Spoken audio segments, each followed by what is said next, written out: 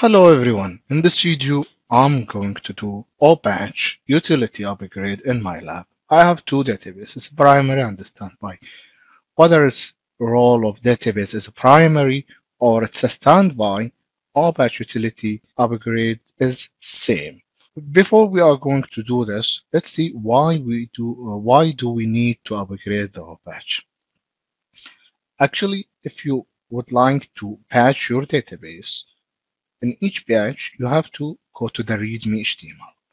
In this, you will follow certain steps in order to patch your database. One of the main prerequisite steps is to check your OPatch utility. For example, I would like to patch my 12.2 database to certain RU. In the OPatch utility here, they are mentioning that I should have OPatch with 12.2.1.28 or later in order to be able to use this patch and patch my utility. Otherwise, I have to go to this patch support and download 12.2.1 OPatch release that's match my OS utility. This is where you will go if you click.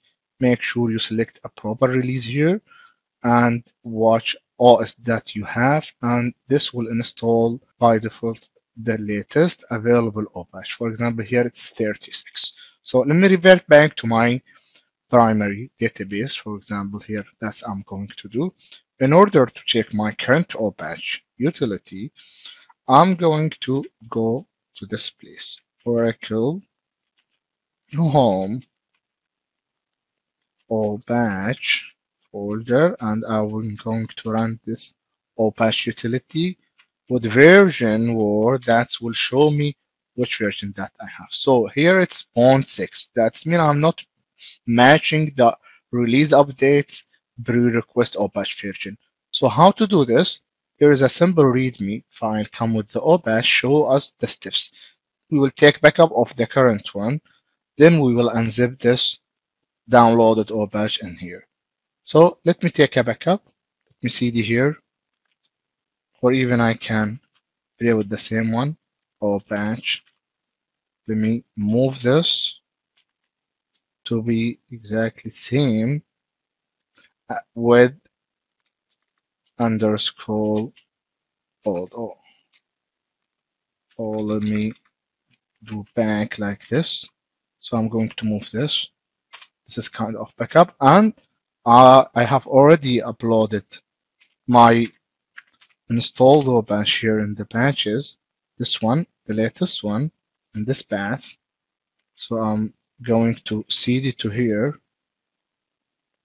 Right now there is no OPatch, so I'm going to CD to the home, and I'm going to unzip. There is a lot of alternative way to unzip this, so I'm going to unzip the usual one, installed one that I have already uploaded here. This one 6, 8. This is fixed number. So here I'm going to unzip it. Let me use -Q. So this will be quiet. I don't want to see purpose of details of this unzipping. There is already this README. Yes. Overwrite README. Seems my backup was yes. I did a mistake in my backup. If you can see, I have backup the OPatch utility only. So let me move this back to OPatch. It's my bad. No file, yes. So it was back like this. Let me revert it back. Please ensure that you take a proper backup for the folder. Then I'm going to move this back, but this will be for whole folder. So here I'm going to take this back. I'm going to take OPatch folder, including all files, to be like this back OPatch. So let me just use same syntax, OPatch like this. Now if I unzip, same unzip here, this will work fine. So while this move on, let's wait it. All right, let me check the version now.